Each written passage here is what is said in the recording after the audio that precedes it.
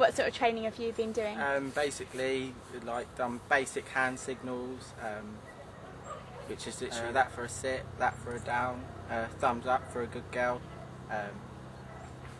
Other stuff is loose lead walking, which is literally as soon as she looks at you, give her a thumbs up. Which is all like high value treats and stuff just to keep her interested.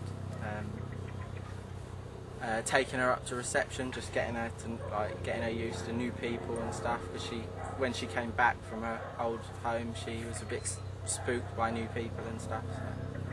And how's the training going? Really well. Yeah, she picks up things really quick. I would say when they said do stuff with a deaf dog, you and ah because you don't really know, you're not too sure, but it's going really well considering. And why would you think somebody might want to take her home and look after her? Basically, as long as the basic training's carried on, she'll make a cracking dog. She's really interested in the food and stuff, so it's quite easy to do the training with her.